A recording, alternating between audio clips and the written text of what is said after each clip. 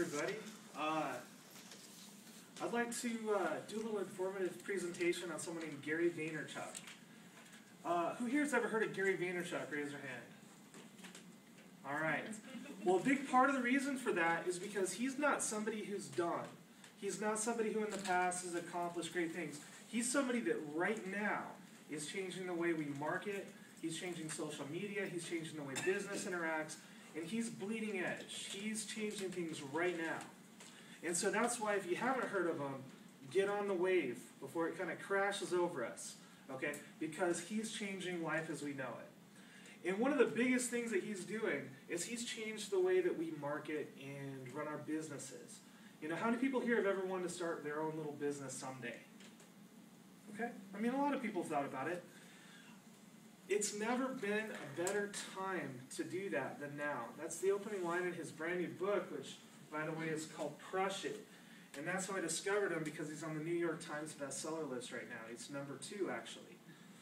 And the whole concept is something called interactive media, where we don't just throw money at problems. If we're a business, if we're a little company, you know, all of us are consumers. All of us buy stuff. All of us have opinions on things. If someone wrongs us, we've never had a better day and age to go out and get revenge, okay? If someone wrongs us, we can go on Twitter, and we have 500 followers. All 500 of those people may know that we were treated unfairly. Our Twitter account may be linked to YouTube. It may be linked to Facebook, okay? All of a sudden, the individual person has enough power to dynamically actually hurt even a large, huge business. So it's never been more important, especially for those of us who want to start a business, to care about each and every individual person. Now, just a little bit of biographical information. Gary Vaynerchuk was born actually in the former Soviet Union, back, of course, when it was the Soviet Union. He was born in Belarus, which is now Belarus. My Russian's a little off today. In 1975, all right, which is kind of cool because I was born in '79, and he likes to use a lot of analogies. He likes to use a lot of fun examples. He was into He-Man. He was into some of the '80s basketball players like Patrick Ewing, Michael Jordan, Magic Johnson. So when he talks about them, for me particularly, I can really relate, and I really enjoy that. He graduated from Mount Ida College, but I'll be honest with you, he's the kind of guy, he's got so much passion about what he does. I don't necessarily know that he needed college per se. I think that if you have enough passion, you're able to educate yourself. Things like education, you'll get it yourself. He may have found something really great at that particular college, kind of like we're finding here. Now, what I want to talk about is extra, read all about it. Print is dead. Print is in trouble. Print's toast. Okay? Print media in general is toast. TV's toast. Okay? The internet's the future. Twitter's the future. Rupert Murdoch, he's canceling all of the Google searches to his site. He's having himself banned from Google. He's focusing completely on Twitter and Facebook. He's realized that social marketing for the Fox network and all the conglomerates that he owns is the future. He doesn't care about Google. He doesn't want to empower them any more than they already are. They're focused on these new dynamic principles, so people are acting on this information now.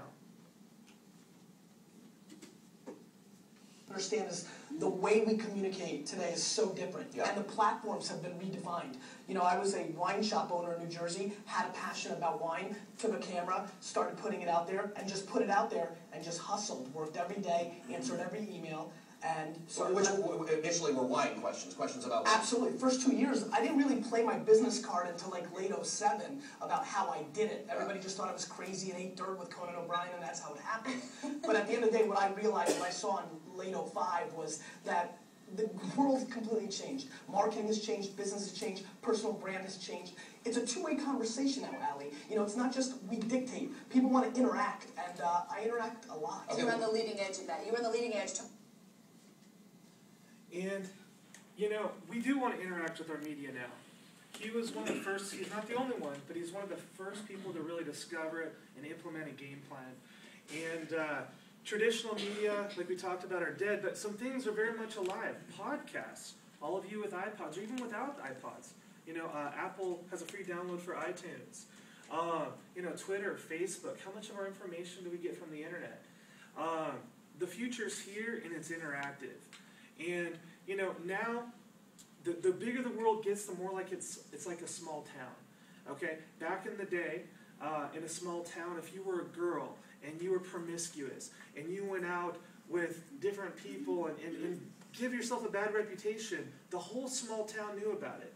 The only difference now is the whole small town, that's the world. Okay, the world's interconnected. The bigger we get, the more like a small community we are. Therefore, the more we have to fight for our reputations and try our best to, address problems when they're brought up.